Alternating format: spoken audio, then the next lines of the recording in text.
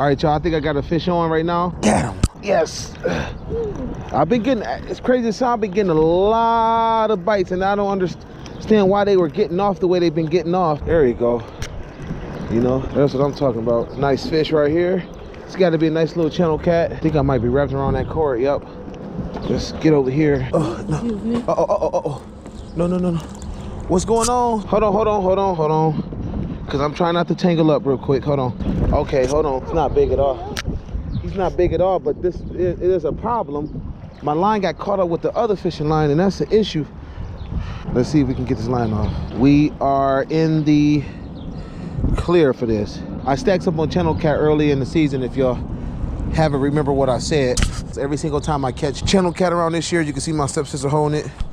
I always seem to get real good eating out of them. So what we're gonna do is just put them down there on the ground, and we can just stack them up. I'm not gonna take a lot because I don't take too many, but I like to take what I'm gonna take, then just come back out here and go crazy again. I think I got a fish on. I think I've been watching my line go slack for quite a bit, and I think, yep, that's why.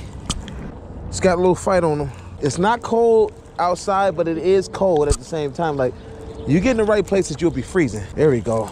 There's some fight right there. There is some fight here. No, it's 20-pound mono, but he broke my, he came off the hook.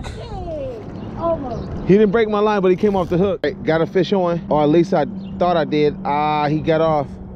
See, I didn't even get a chance to get that worm back on that other hook, and right when I was about to go set that up, I got a bite on this rod.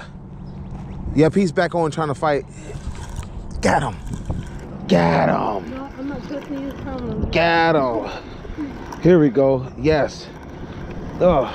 They starting to get aggressive now, so they definitely picking up on their bite.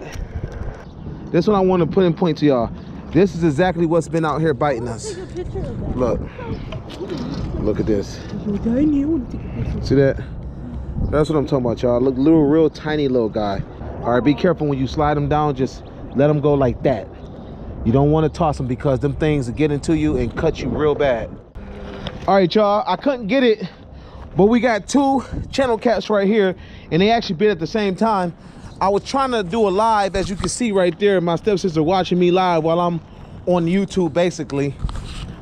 These good eater size, these are all going home. There's a reason why I come out here and take eaters like crazy, because they taste 10 times better than they would in the summertime. Like I said, all these shad die off. I mean, the shad gets so crazy out here, y'all, that literally, if you see shad swimming at this point, at this time of year, you can literally put your hand in the water and grab them. They won't even swim away from you. That's how docile they get. Like when they get real cold and they get ready to die, you know, or like when we get a whole thing of frozen ice, I swear all these shad, they freeze up, and when they die off, they either sink to the bottom or they float all over the place, and that's what they're looking for, just eating, you know what I'm saying? So when you get these fish, like, I guarantee you cut their stomachs open and see how many shad you'll see. All right, y'all, I think I got a fish biting on right now, and we got her. Oh, yes, we got her. Look at that. They wanted to get on and be consistent with me, all right? No, it's gotta be on. Yep, I hate that. Here we go. That's what I'm talking about. We get a little catfish here.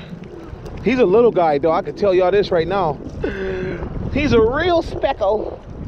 He's a real little bitty guy, but he is take-homeable. Yes, he is.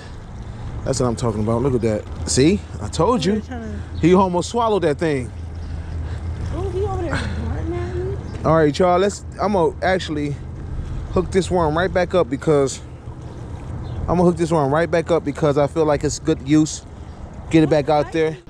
All right, I think we got a fish on. Yes, we do. Yes, we do. We had actually a really aggressive little channel cat. He's a little though, I could tell, but he is fighting. My God, he down there flipping and twisting and everything. Around this time is all them little small ones, little things. Let me get down here and grab him so you can see what's going on. Should be able to get him. There you go. Woo, that's what I'm talking about. All I'm doing is collecting eaters. You know what I'm saying? You can see how small they are. If they were starting to come out like 7, 8 pounds, they'd get thrown back. But this is what we got right here. You can see this guy is small. You can see how he look. And this is the fish that we want to take home right here. This is what you call eaters. All right, I think we got a fish on here. Or, yes we do. You know what, the fish, for it to be a cold front, the channel catch, oh, he got off. Man, come on. He got off. Oh, come on now, fish. They're getting off on the brother. I don't know what I did to them. I got a little fish biting on this rod right now, and he is super consistent. There we go, I got him. Boy, he was trying to get that bait. He's gotta be a little guy because I'm just reeling him in like crazy. That's all I've been getting today, but I've been getting these perfect eater size fish. He's fighting hard. And then when you get him out of 30 foot of water, then it's still makes it a fight, especially when you cast out far too, big eaters. So I was casting left and that was working, but now that current moved way too far to the right. So now I have to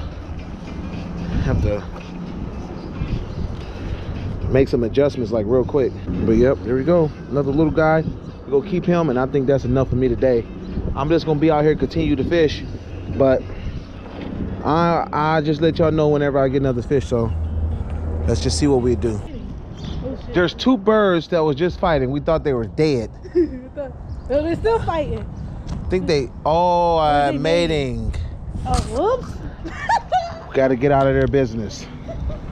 And had a little bitty fish on the whole time, didn't even know it. Huh.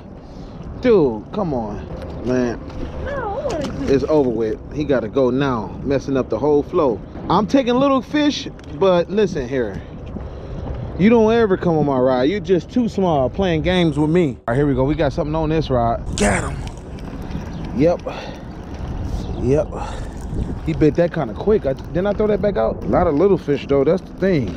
These little fish, man, they out and about today. See, usually when I come over here and fish, in most cases, I only come out here for eater size.